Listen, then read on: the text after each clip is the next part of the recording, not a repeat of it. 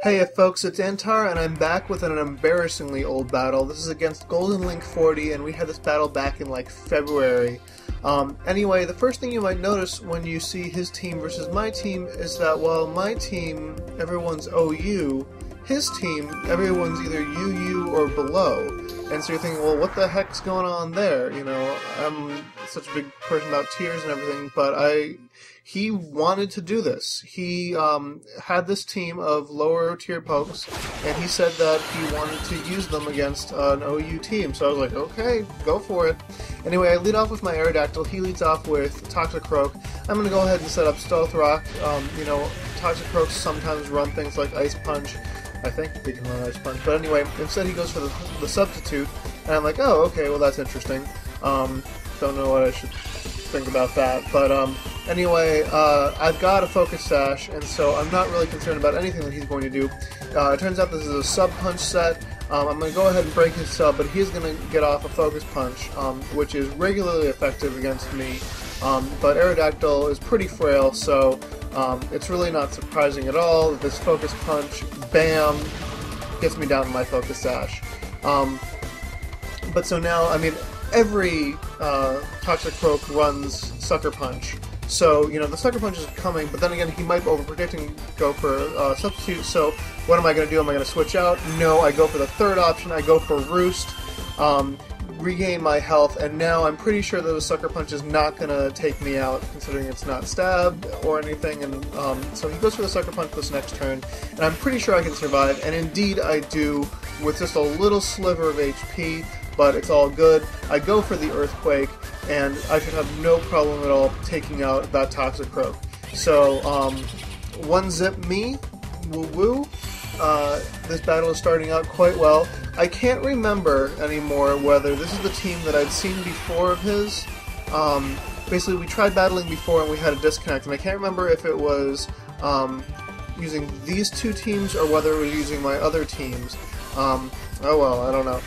But anyway, I go ahead and swap out here and go ahead and set up my Sandstorm, send out my Quants. His I'm Pretty goes for the obvious Fake Out. Obvious Fake Out is obvious. Does really nothing to my Tyranitar. So, nice little switch there. He goes ahead and pulls back. Again, pretty obvious. He goes ahead and sends out his Muck. Predicting the switch, not necessarily into Muck, but I predicted the switch and I've gone ahead and gone for Dragon Dance. I'm pretty sure this is the battle that I'd had with him before, and I think he was winning because he was sweeping me with his Muck. I'm pretty sure this is a Cursing Muck, and it had just started sweeping my team, and I just couldn't kill it. Anyway, I go for the Stone Edge. It hits. Boom! It gets a crit, and I take him out. Now you're like, oh man, that crit totally mattered. Well, maybe, maybe not. If you're running 252 HP, 252 defense, then yeah, sure, it mattered.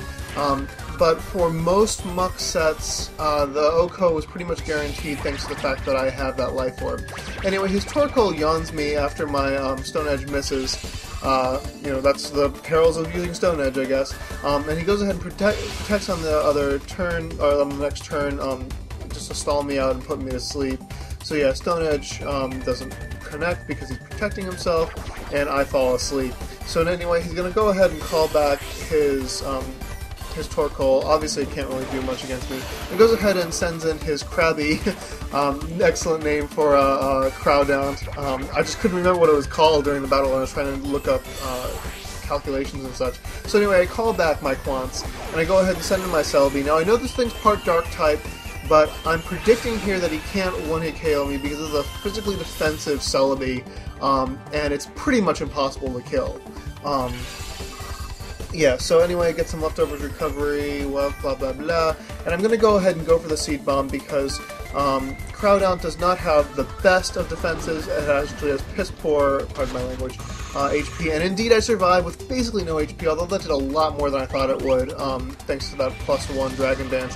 Anyway, Seed Bomb is enough to take out that Crowdount, and I don't have to worry about it anymore.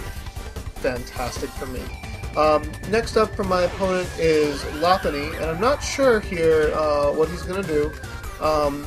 I'm going to go ahead, yes, Lopunny goes for their turn, I'm like, okay, well, I'm sacrificing my Celebi. But look at this! Celebi's freaking survives with like 2 HP, and it's just completely amazing.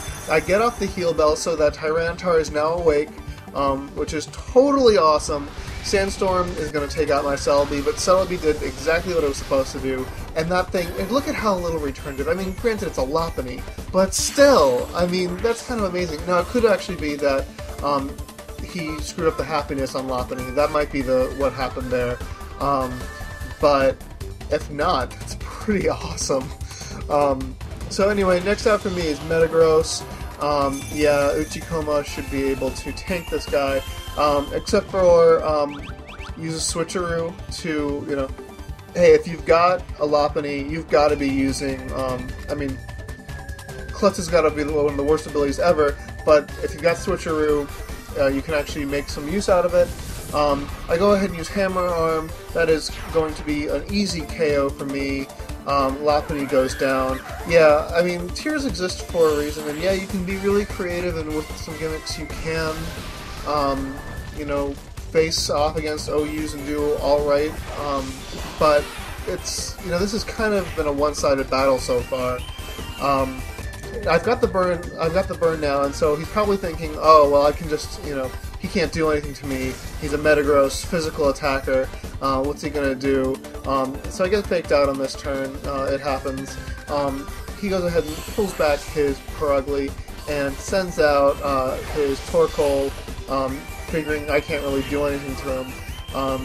But unfortunately for him, this is a mixed set. I've got the Psychic, and boom, down goes his Torkoal, and he's down to his last Pokemon now.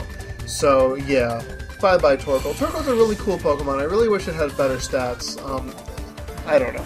Anyway, Perugly is back out. It's just racking up that Stealth Rock damage. So he goes ahead and goes for the Fake Out just to get one more turn of burn damage on me. But then again, it's also one more turn of Sandstorm against him. So yeah, the Sandstorm rages. Not going to do anything to me, but it's going to get him below half. And I'm thinking, well, that was kind of silly. But then I see, oh, he's got the Citrus Berry, so that actually was a really good play for him, stalling me out until he could recover back some more HP. So the question is, do I go for Hammer Arm or Psychic here? I decide I'm going to go for Psychic. I think I do the calcs and see that it'll do more damage. His Perugly goes for the Sucker Punch. It's not going to do too much. It's going to get me down to about third, but doesn't really do too much. And Uchikoma goes ahead and uses Psychic, which is an easy KO. Oh, no it's not. No, it's not. He survived a sliver of HP, but the Sandstorm is going to polish him off, and that is the game. So goldenlink40, great battle. You should check out my... folks in the audience, you should check out my other battle that I had against goldenlink40, where we both used OU teams. That was a little bit more balanced. Anyway, comment, rate, subscribe, and challenge. Take it easy, folks.